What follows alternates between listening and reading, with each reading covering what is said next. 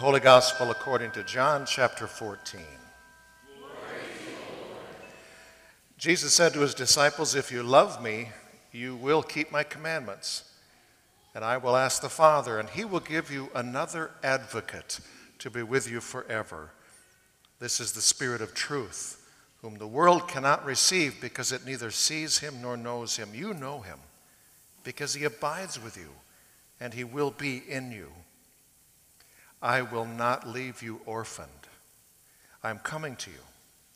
In a little while the world will no longer see me, but you will see me. Because I live, you also will live. On that day you will know that I am in my Father, and you in me, and I in you. They who have my commandments and keep them are those who love me. And those who love me will be loved by my Father, and I will love them and reveal myself to them." The Gospel of the Lord. Praise to you, O Christ.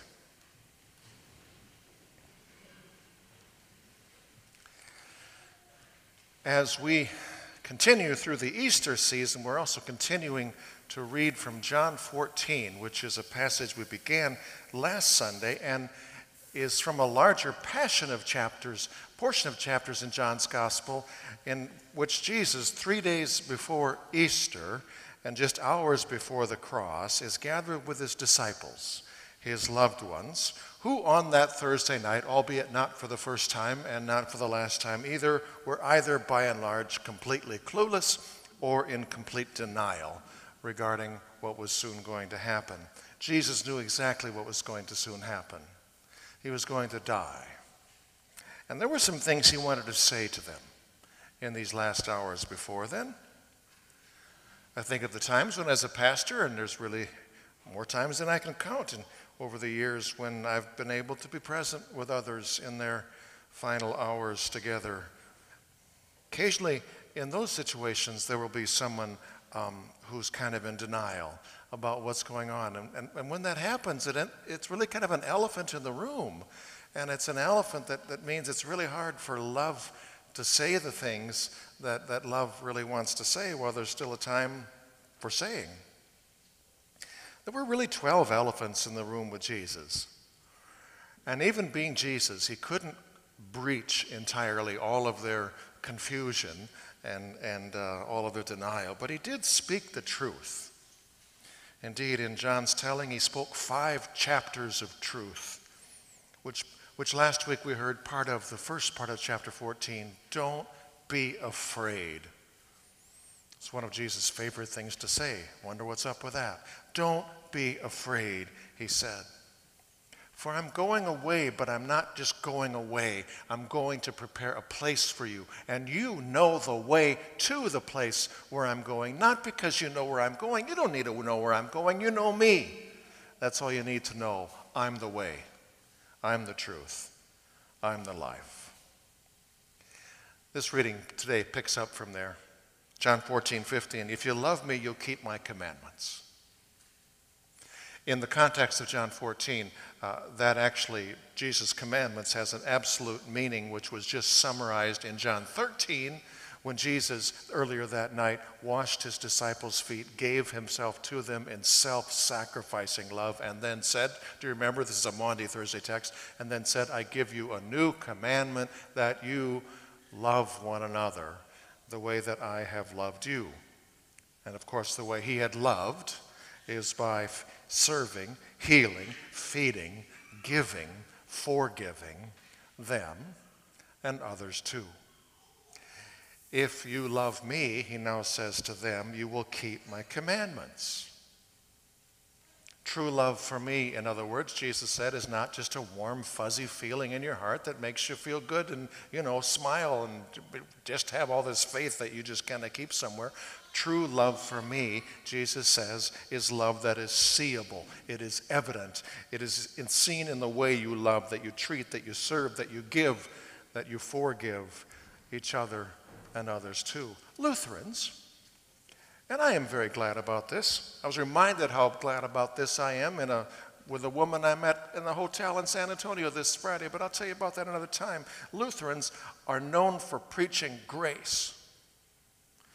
We have a grace-centered history of boldness in saying that we are saved by faith alone, no matter what we've done, no matter what we ever could do.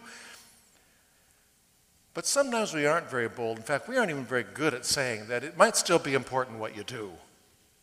It's very important what you still do. And no, my goodness, no. Doing Jesus' kind of love in the world won't save us. We are saved by grace through faith in what Jesus in his love did for us. No, following Jesus' commandments to be his love alive in the world won't get you to heaven. Might point somebody else in that direction. And also, it brings, every time love loves in the world, it does this. It brings some of heaven into the world's direction, which Lord knows this not good at loving world could sure use some more of. Not to mention the fact that if I say I love Jesus to pieces and I just so love what he did, but then not to have any concern about how he might want me to live my life, well, at best, that's just really goofy faith. And worse, it's hypocritical, surely. And maybe worse, it also weakens faith, or can even steal away faith in the way that the things that we do or don't do have a way of shaping the things that we believe or don't believe. Little boy was riding his trike furiously around the block and around the block and around the block, and finally a police officer noticed, and she said to him, "How come you're riding around the block like you are?" He said, "I'm running away from home." She said, "How come you're staying on the same block?" He said, "Because my mother won't allow me to cross the street." As with moms and little boys, so too with Jesus and his little ones. Obedience didn't get you loved by those who love you, but obedience has a way of keeping you close to those who love you. John 14, "If you love me, you will keep my commandments, and I will ask the Father, and he will give you another advocate to be with you forever. This is the Spirit of truth, whom the world cannot receive because it neither sees him nor knows him. You know him because he abides in you, and he will be in you." My dad, who died, my goodness, 34 years ago now, my dad, I believe, is by the power of love that is real and by the power of loving memories that are real.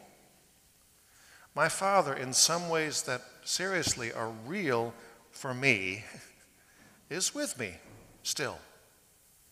He's part of me still. He surely shapes me still. But he died, and he can't be with me really, though he's with me in some ways that are very real. Jesus, who died and rose again, promises to be and is able to be with his loved ones alive and truly and always and really through this living reality of the living Spirit, whom he calls in John 14 the Advocate, the Spirit of truth. A Bible study note. The word advocate to refer to the Spirit, that's only used by John and only ever used actually in this section of John. The Greek word parakletos, paraclete, literally means one called to come beside. Now, in some ways, Jesus had been that with them ever since he'd called them, one who'd come and come beside them, walking with them in the flesh. He says, "I will send you another advocate, another one to come beside you." That word, paraclete, can actually be translated in a lot of ways: advocate, or encourager, or helper, or defender, or guide. I just translate it in all of those ways, and I hear Jesus here, who's going to die but rise again, promise his followers way more than life-shaping memories of love. He promises his followers a loving and living presence at our side, pleading, encouraging us, helping us, defending us with us always, and always seeking to guide us in the way of truth. Which absolutely in this context has a meaning, right? Jesus had just said, I am the truth. The Paraclete, the Spirit of Jesus, leads us in the way of truth by leading us in the way of Jesus. Jesus' love for each other, Jesus' love for others. Of course, too, the Paraclete, the Spirit of truth, when we're willing to face it, leads us to true repentance, acknowledging when we're willing to deal with truth that we haven't been. We aren't always. We've claimed to be, but our actions and our inactions have convicted us of not being all that good at being good.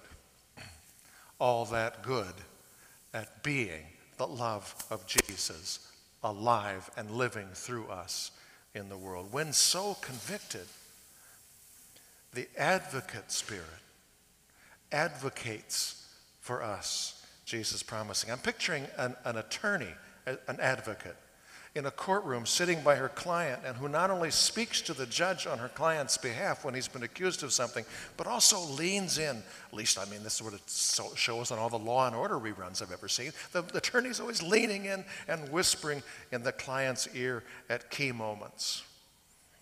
In those key moments when we are the ones convicted by righteousness of our unrighteousness, the advocate Spirit never stops whispering counsel into our ears, reminding us anew and again of the truth of Jesus' love for sinners, including the sinners, the far from perfect people who are us, the sinner, the far from perfect person who is you, the sinner, the far from perfect person who is your neighbor. John 14:18. You have to be the Lord of Easter to keep this promise. Jesus is the Lord of Easter. He promises, I will not leave you orphaned. I am coming to you. I saw a poster recently. It said, if you find yourself struggling with loneliness, you're not alone. It's a little funny. It kind of struck me so. But in Christ, it's true. Really. You may feel alone sometimes. It's none of this, oh my gosh, I'm a Christian. Jesus loves me. My goodness, this is just great. I've never had a bad moment since then. You may feel lonely sometimes. You're not ever alone. You may, in grief, sometimes feel orphaned. You may feel bitterly alone, but you're not. You may feel like a motherless child, but you are not. Not once.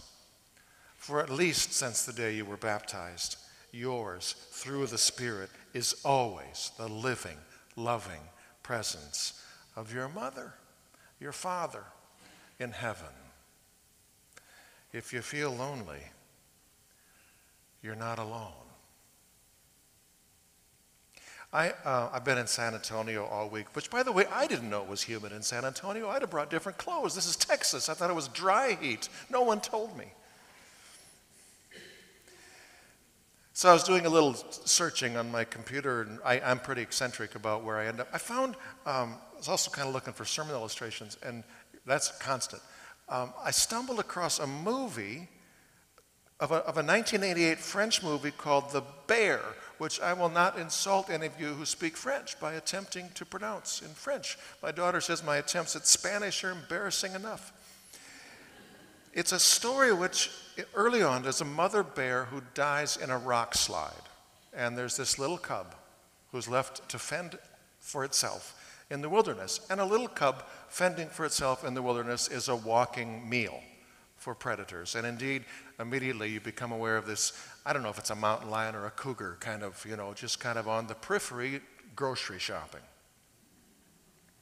Soon, however, the orphan cub encounters this magnificent, giant male bear who, because he's magnificent and giant, has actually been hunted by trophy hunters because he's a trophy and he's even been wounded and he's kind of nursing a wound, quite unexpectedly, these two develop a bond. And there's kind of this animal kingdom adoption that takes place. And soon this little guy is happily trailing along behind this giant bear who proceeds to show the little guy the things you need to know: how to grub for insects, how to fish, how to scratch your back against a tree.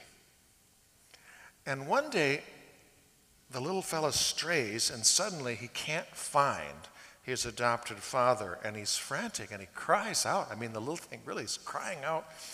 And looking up, he sees the mountain lion or cougar that had been stalking him peripherally all along and had never been able to go for him, of course, when Dad was around. But, well, here we go. There's this terrifying chase scene, which leads me to think, I mean, it's really kind of terrifying. It might be PG-13 if you want to watch it with children. The little guy runs, and he goes out over this limb, over the stream where he'd learned to fish, and the limb breaks, and he falls into the stream, and he's crying, and the relentless predator just keeps coming after him, and finally the little one is trapped. And he's even bleeding because the cougar or mountain lion had actually gotten one swat that drew blood. And that is when this cub, mimicking what he had seen his adopted dad does, rises up, bares his teeth, and roars, except it's not a roar, it's this squeak. But then it starts, because there's water rushing, you don't even quite realize, but it starts to sound kind of like a roar. And astonishingly, the mountain lion or cougar lowers its head and runs away. And then the camera pans over, and the little guy turns around, and right behind him, upright and 9 feet tall, with teeth bared and claws ready to go, is Daddy Bear, who had not left him, and instead now came to fight the fight with and for his little one.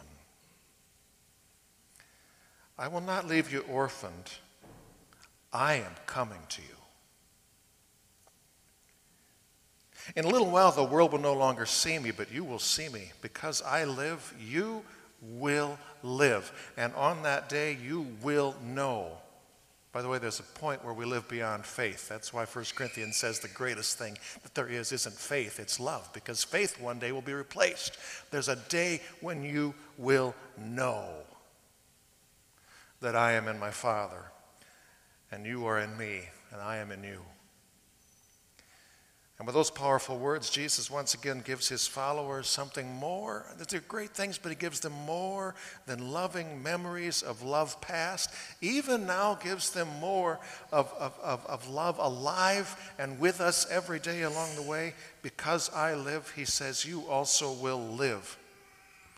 And some of that's about here and now, but also Jesus is also giving his followers the gift of Easter's promise and Easter's hope of the future and of us and of my dad and of those whom you grieve, all in Jesus' hands and his love holding us, not just now, but all the way to that forever place when the battle is done and the mountain lions and cougars of sin and death and evil are no more. I will not leave you orphaned. I am coming to you. In a little while, the world will no longer see me, but you will see me. And because I live, you will live. And on that day, you will know that I am in the Father, and you are in me, and I am in you. And then to verse 21, where we end where we began. John, this whole 5 chapters thing gets a little circular at times, but we end where we began. They who have my commandments and keep them are those who love me. And those who love me are loved by my Father. And I will love them, and I will reveal myself to them. There we are, back where we started. Sinners who are loved, called by God to fight the fight against sin by loving. Gets me thinking back not to where our text started, but where this chapter started last week's, John 14, verse 1. Do not be afraid. Do not be afraid. In its narrowest context, I always used to think that that verse is primarily Jesus not wanting his followers to be afraid of dying, which it is. Jesus does not want his followers to be afraid of dying. There's no need, he says. I'm here. But in its little broader context, this week it occurred to me there's more than that. Do not be afraid. In its wider context is Jesus saying, don't be afraid of loving. Because he knows that, of course, the thing that most often keeps us from loving is fear. I think of, some relationships perhaps that I've seen fear make loving difficult to be able to start. But I was thinking more this week of political circles and religious circles where these days we hear so much not love. And most of that, though it blusteringly or even theologically tries to sound like tough truth-telling, most of that, I believe, is born of fear. Either actual fear or playing to the fears of others. Fear of change, fear of others, fear of the future, fear of the unknown, fear of things we do know, fear of mountain lions and cougars that in sometimes may actually be really out there and actually could do us harm, really. Sisters and brothers, it's not me, it's the Lord of Easter, the one who, when it comes to the most fearful things there are, says to you, been there, done that, rose again. Forever, for you. And now he says, through the presence of my Spirit, my living Spirit, the advocate, the encourager, the helper, the defender, the guide, I am really, actually, with you always, and that's never going to change. So don't live your life afraid. That's not living. Live your life truly living by living your life truly loving. For love is the kingdom of heaven forever, but too here and now. Amen.